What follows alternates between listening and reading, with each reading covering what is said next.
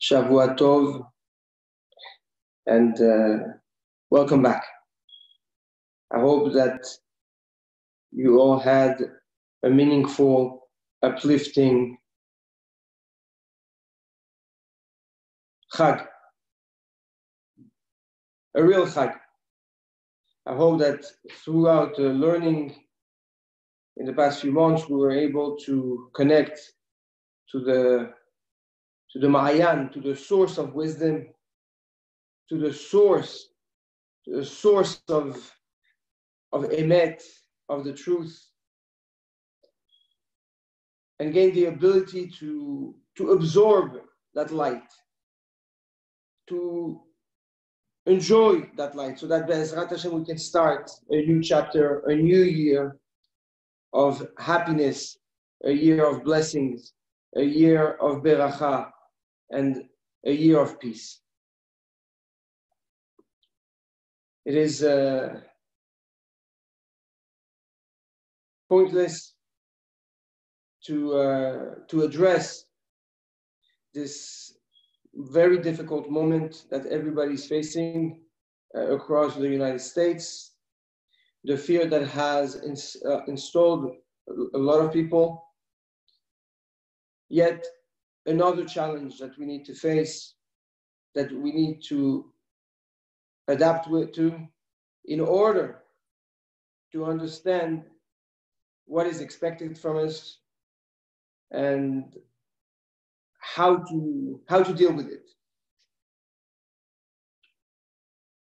So I imagine that whoever lives in New York has received about 5 minutes ago, just like me, a message from the government saying that we are under curfew.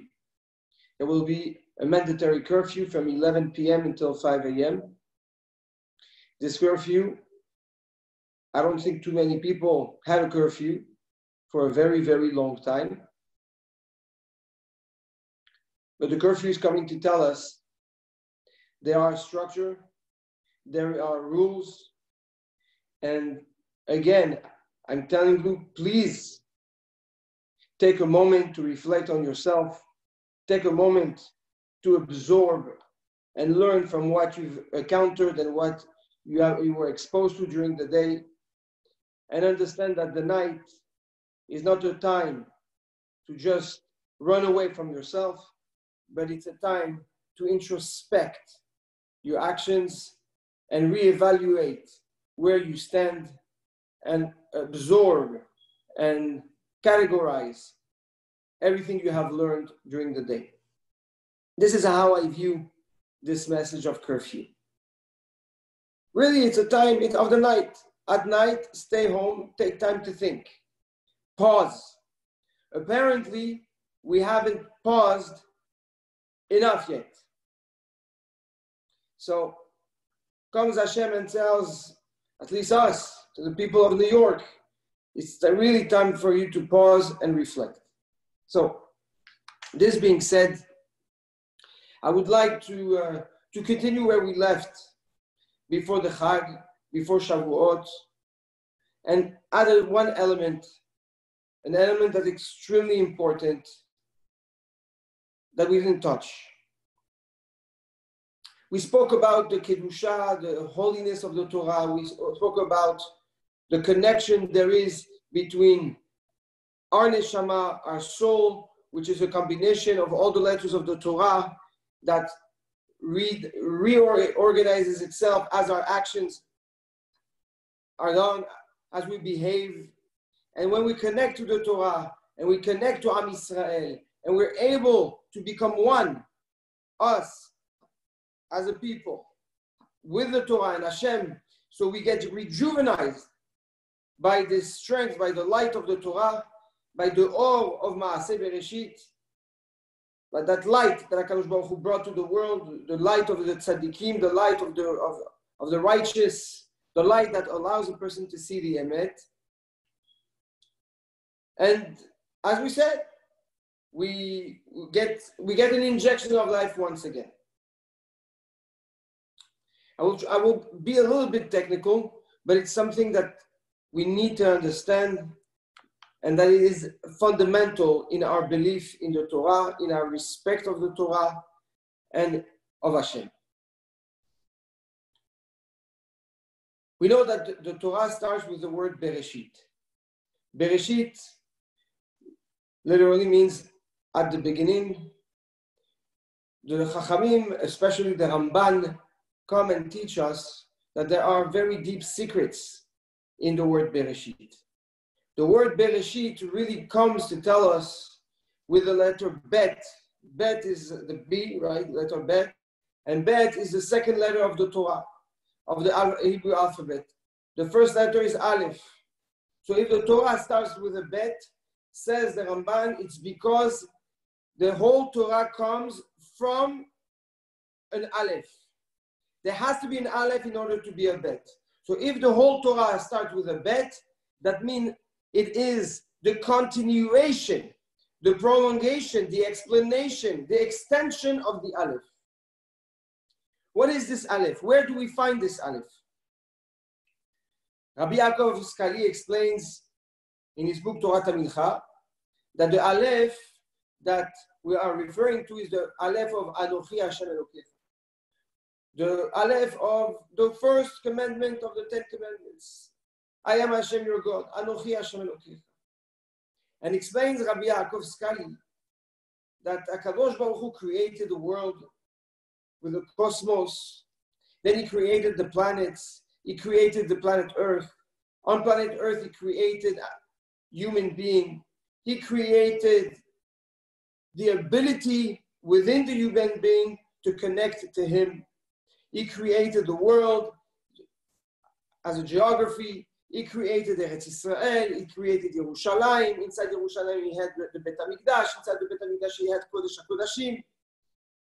There's a system that is in place that comes from the will of HaKadosh Baruch Hu to reveal himself to us. So, when we talk about the Anochi Hashem Elokecha, I am your God, says Rabbi Yaakov Skali that this is the source, this is the beginning of everything. The first commandment of the 10 commandments is the beginning of everything. We have 613 mitzvot that are gathered together to make 10 commandments, and those 10 commandments are combined and are condensed in the Anochi Hashem Elokecha, in the first commandment, and the first commandment is condensed in the word Anochi, and the word Anochi is condensed in the letter Aleph. So everything stems and comes from the Aleph. What does Aleph represent? If you look at the letter Aleph, you have a middle bar and two little Yud, one coming up and one coming down. This structure is Yud Vav Yud, which means 10, 10, and 6 in numerology. This is how you write. This is how you structure the letter Aleph. So the Aleph, the first letter, has in it the name of God, right? We know that the name of the Tetagram of HaKadosh Baruch Hu, the name of Hashem, is Yud, He, and Vav, and He, that equals to 26. So the Aleph has already in it the name of God. Anochi Hashem Elokecha, which is the first commandment, is coming to tell us, I am your God. I am connected to you. We are one. If you think about it, it's a puzzling thought. Hashem comes and tells me he's with me. He is with me. Ani Hashem Elokecha. I am Hashem, I am your God that gives you the strength, that gives you life, that gives you the ability to have all the kochot, all the strength that you need. I gave them to you. We would think that if anything, there is a God, and you have to go and find him. If you're able to, find him. A lot of people go around the globe trying to find the truth, find the truth. Here the Torah comes and tells us all this book that converges. Everything converges towards this Aleph. It's coming to tell us, you don't need to have to look for me. I come to you. I live with you. I live within you. I give you the strength. This is what the Torah represents. Now, this Torah, we might think, is a universal code. However, this is not the case. The Mechilta of Rabbi Shimon Bar Yochai tells us the following: that when we received the Torah, every dibur, every commandment was an essence, was like an angel, that came to each and every individual and told the person, this is who I am, this is what I represent. Do you accept it? This is what I mean. This is what I mean. This is what's involved in my essence. These are the repercussions in your life. These are the derogative of what I really mean. Do you accept? And each and every person said, yes, I accept. Na'aseh v'nishma. What we see from here is that the Torah has an individual, intimate relationship with every one of us. Yes, it's true. We all read the same text, but the text reads us differently. The text speaks to us, each and every one of us, individually and personally. The Torah, the Kedusha of the Torah, the Emet of the Torah, is not just a book of history. It's a powerful essence and presentation and representation of Hashem in this world that's with us all the time. This is what we're celebrating. This is what we accepted during Shavuot. This is what we connected during Shavuot. We celebrated our connection to Hashem. We are one, like we said in last shiur. I open my eyes to what? To your emet, to your truth. For this specific reason, the way the Torah was given to us in Har Sinai, in Mount Sinai, was very, very odd. As we know, the Chachamim tell us that HaKadosh Baruch Hu took the mountain, elevated the mountain on top of the people, and told us, if you accept the Torah, great. If not, I will drop the mountain and that's it. That will be the end of your people. Weird way of making us accept the Torah. So the mundane idea is that we were unsure, we didn't know. So Hashem didn't want us to really have to make a choice, make a decision. So he made the decision for us. But this is not the real understanding and meaning of Kafa Alehem Har Kegigit. The way we were given the Torah is basically coming to teach us that there are things, when it's the truth, it has to be there. It's undisputable. The truth is undisputable. When you face the truth, when you understand the truth, says the Rambam, nobody can fight it. Nobody can change it. Nobody can argue with it. The Torah was given in a way where there's no argument, where there is no questions asked. Why? In order to install in each and every one of us, through that way of giving us the Torah, through that enforcement, if you will, the ability to connect to it, the ability to be attached to it. The Chachmei HaEmet explain that there was no doubt that Am Yisrael would have accepted the Torah. Everybody was accepting the Torah. We were happy to receive the Torah. But how do you connect to it?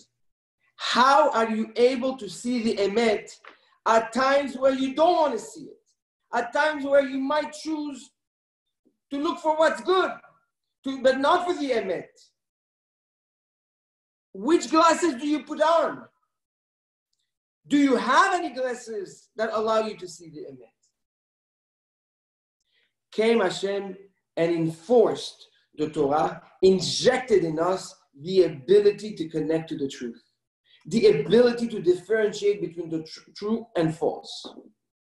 He brought it back to us the pure essence of Adam HaRishon before he sinned. He took that neshama, he took that potential and sparkled it across all the neshamot of Klal Yisrael and gave everyone the ability now to choose the emet and see the emet. It is so difficult, Rabotai. It is so difficult to be able to see the emet, to be able to connect to the truth. We tend to lie to ourselves. We tend to live life of confusion, life of illusion. Ketzel over. Shlomo HaMelech says a person that doesn't realize his potential is like a shadow. What's a shadow? It's a reflection of something. You are the reflection, your whole life was a reflection of a potential that was never there, that you never really grasped. And like a shadow, the shadow disappears. Shadow disappears and finished. We tend to live our lives like shadows. So Hashem comes and reminds us on Shavuot that the power of connection, the power of the truth is in each and every one of you. All you have to do is one thing. Recognize the Torah. Recognize the truth.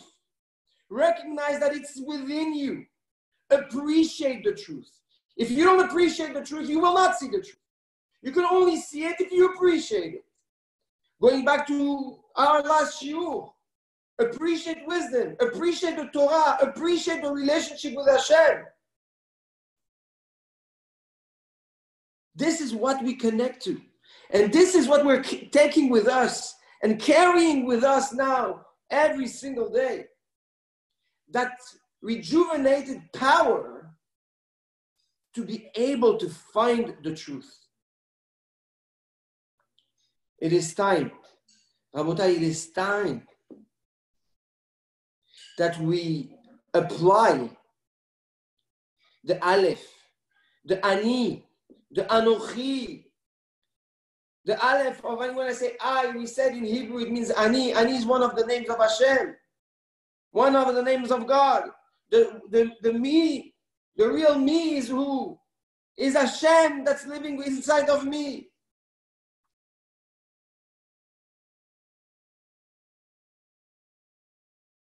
That also requires emet. That also requires Torah. That also requires Kedusha.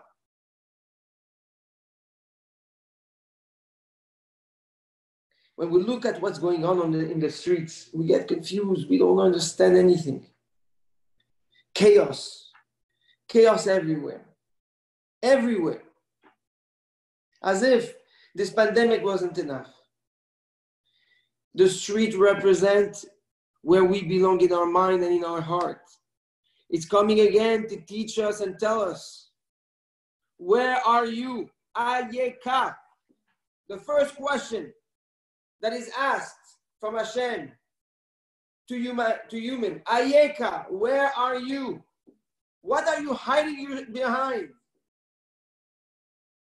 If you continue to hide, you will not be able to see the truth. So open your eyes. Use this momentum, this momentum of Emet, this momentum of Aleph, the Aleph that gives life and that injects so much wisdom, so much blessing, so much abundance in the world. That Aleph of Anochi Hashem Elokecha, the Aleph that gives life to the Torah, that gives life to Bereshit bara Elokim et hashamayim ve'et haaretz. The Aleph that comes before the Bet, not only is a representation of the Yud Kei Vav Kei, but it's also the Aleph of Anochi, of Ani. This is the Ani that's in me. All the Torah that's about to start, all the Torah that I am writing comes from within me.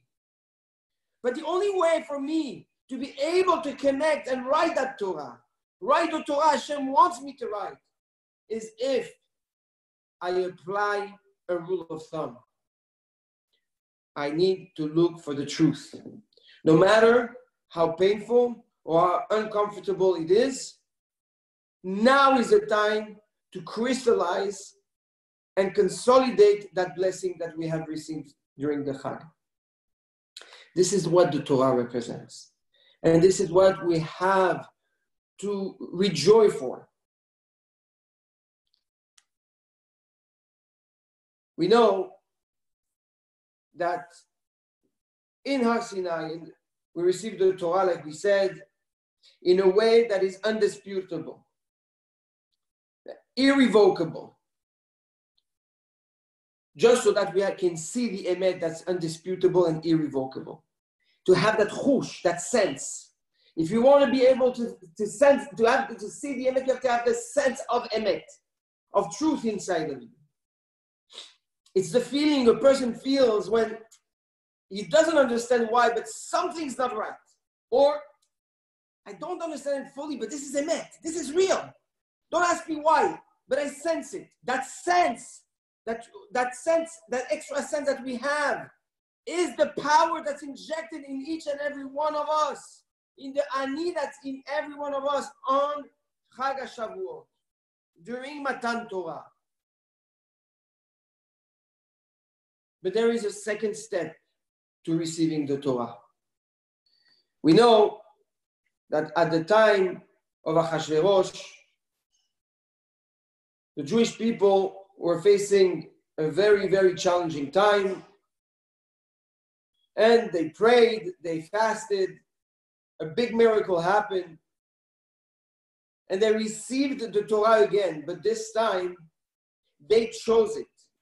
It wasn't brought to them. They already had it, so they didn't really have much to do. That's it. It's within us.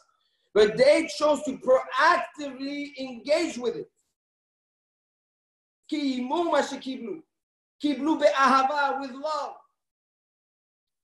How did they get there? Basically, that's what the question. Okay, so it's injected inside of me. The sense lives within me. How do I proactively engage with it?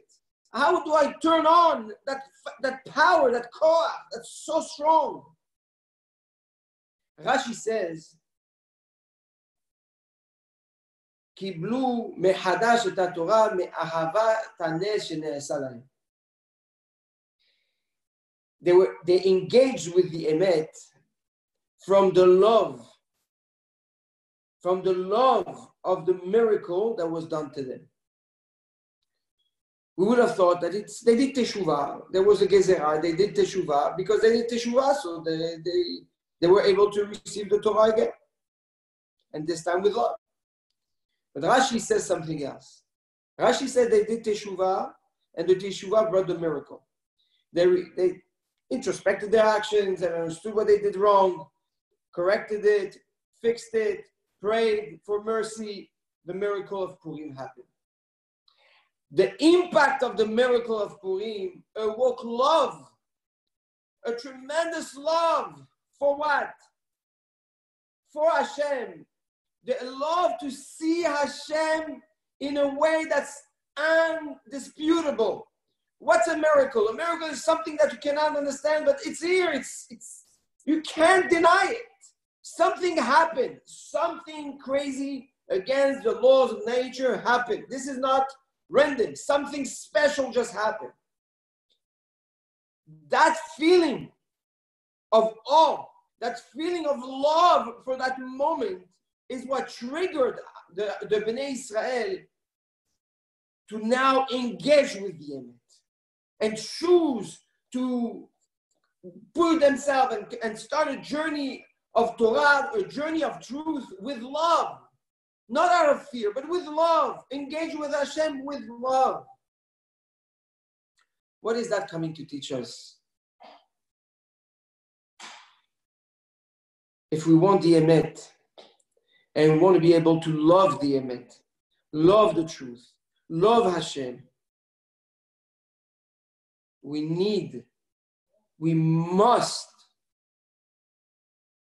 be able to recognize the miracle, to open our eyes and see the miracle, understand what's going on, understand what's happening.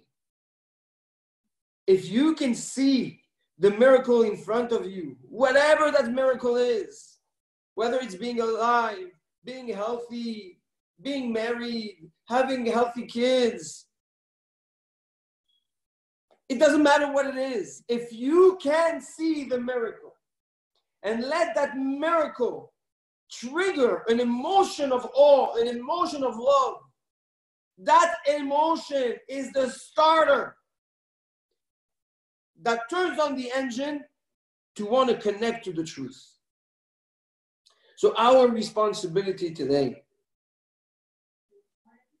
we have the fuel. It's in each and every one of us. Full gas for the entire year. Now we have to turn on the engine. And in order to turn on the engine, we need to focus on the miracle, on a miracle. And a miracle does not always have to be something that is huge. It can be a small miracle, something that is beautiful, something that is undisputable, something where I see an action, a situation where Hashem is basically telling me, I'm here. We just have to open our eyes.